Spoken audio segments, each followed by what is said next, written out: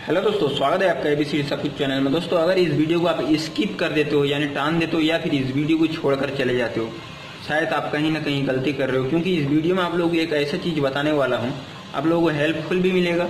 या फिर आप ऐसे गलती करते हो तो आप कभी नहीं करोगे ऐसी गलती, या फिर नहीं भी करते हो तो कभी कभी ऐसा हो जाता है, चलो यार ये बिगड़ गया, अब मैं ऐसे कर देता हूँ तो चलेगा, तो ये भी नहीं करोगे। क्योंकि इस वीडियो में आप लोगों को दिखाने वाला हूँ कुछ चीजें जो आप लोग को देखने के बाद आप लोग भी श्योर हो जाओगे, हाँ ऐसे काम नहीं करूंगा, नहीं तो रिस्क की बढ़ जाएगा। रिस्क की यानी बहुत बड़ा खतरा हो सकता है। जो एक वॉलहंग कमोड है, वॉलहंग कमोड में अगर कोई टॉयलेट के ऊपर बैठते हैं उसमें टॉयलेट करने के लिए, और उस टाइम अगर टॉयलेट नीचे गिर जाता है, टॉयलेट तो टूटना लाजमी है, कोई बैठते हैं तो नीचे गिरता है तो लाजमी है टूटना, लेकिन उसके साथ जो बैठते हैं शायद उसको बहुत ज्यादा नुकसान भी हो सकता है उसका बदन में। क्योंकि टॉयलेट जो है वो टूटने के बाद वो ब्लेड और तलवार जो होता है उससे भी ज्यादा धार होता है। इंसान के बदन में हल्का सा ताकत में भी टच हो जाता है तो पूरा कट जाता है जगह, ब्लड निकलना चालू हो जाता है जो खून।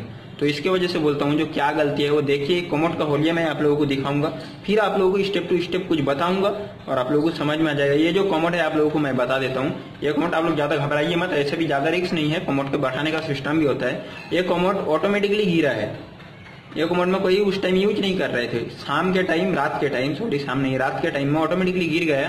क्योंकि कमोड का वेट थोड़ा ज्यादा था, 40 से लेकर 50 किलो था, कोलर कंपनी का कमोड है, तो इसकी वजह से वो गिर गया थोड़ा मिस्टेक की वजह से। तो देखिए उसके बाद फिर बताता हूँ आप लोगों को क्या क्या सिस्टम करना चाहिए। तो दोस्तों इस टॉयलेट को देख लीजिए, ये टॉयलेट ऊपर से बिल्कुल अच्छा दिख रहा है, कोई खराबी नहीं है, लेकिन इसका अंदर देख लीजिए ट्रैप जो है वो ऑलरेडी टूट चुका है। यानी कमोड का हाइट ऑलरेडी कम रहता है, नीचे से सिर्फ 2 इंच रहता है और इसमें कोई बैठे नहीं थे, इसके वजह से सिर्फ 2 इंच से भी ट्रैप टूट चुका है। और इस रैक बोल्ट को आप देख लीजिए, रैक बोल्ट जो है पूरा दीवार से निकल गया है। क्यों निकल गया है वो आप लोगों को अभी बताता हूँ। इस रैक बोल्ट का हालत देख लीजिए और पूरा धुला धुला है। आप लोगों को समझ में आ गया शायद क्या चीज से बैठाए थे। और बहुत सारे भाई विश्वास नहीं करते हैं, नहीं ऐसे बैठा दो कोई दिक्कत नहीं होएगा, ग्रिप देने का कोई जरूरत नहीं। यानी जो पीवीसी एक कवर आता है रैक बोल्ट के साथ, होल प्लग भी बोलते हैं या फिर ग्रिप भी बोलते हैं उसे, वो देने का कोई जरूरत नहीं। वो बिगड़ जाता है तो बहुत सारे भाई लकड़े से कर देते हैं, लेकिन ऐसा नहीं करना चाहिए। अगर बिगड़ जाता है तो आपको प्लम्बिंग शॉप से मिल जाएगा। लेकिन इस ट्रैप का हालत देख लीजिए कैसे हुआ, जिधर पानी जमा हुआ रहता है यानी बदबू ना मारने के लिए, तो कैसे हुआ आप समझ सकते हो। और इस कमोड को आपको दिखा देता हूँ, शायद आप प्लम्बर हो तो आपको समझ में आ गया है क्या कमोड है।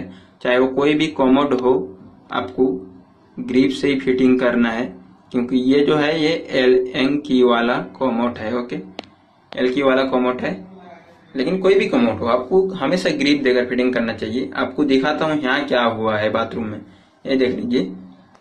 इस बाथरूम में 2 कमोड पहले शायद लगा था, एक कमोड पहले लगा था जो उसे काट कर निकाल दिए, और ये वाला जो निकल गया, जो होल दिख रहा है आप लोगों को, ये वाला आपके राइट साइड वाला वो वाला है, और इधर से लेफ्ट साइड वाला, ये वाला नहीं, ये वाला देख लीजिए। इस दोनों में जो है आपको ध्यान से आप देखिए, आपको कुछ समझ में आएगा। जो क्या चीज दिए नहीं वो है ग्रिप।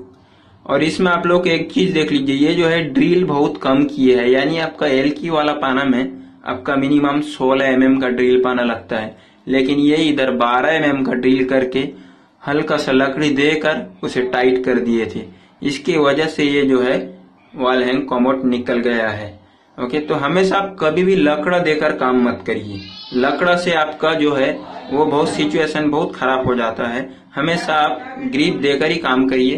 ओके, और अगर ग्रिप ढीला भी हो जाता है तो आपका सॉल्यूशन है, जो ग्रिप कैसे लगाना है वो तो आपको बताता हूँ, चलिए।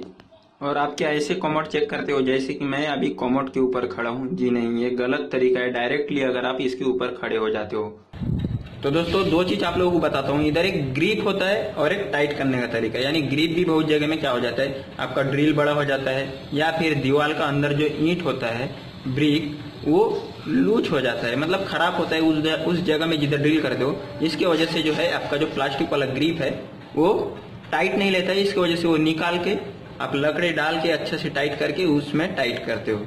या फिर बहुत जगह में आपका ग्रिप थोड़ा बिगड़ जाता है, वो छुपा कर आप लकड़े से करते हो। नहीं, ऐसे मत करिए। अगर बिगड़ जाता है तो आप हार्डवेयर का दुकान में आपको मिल जाएगा, इजीली मिल जाएगा, कोई दिक्कत नहीं है, ले लीजिए, फिर से करिए ओके। और आप टाइट कैसे करते हो, जैसे कि मैं अभी खड़ा हूँ, यानी जैसे मैं खड़ा था कमोड के ऊपर, आप डायरेक्टली थोड़ा टाइट करने के बाद आपको पता नहीं रहेगा और उसके ऊपर ऐसे खड़े हो जाओगे या फिर बैठ जाओगे, ऐसे करोगे।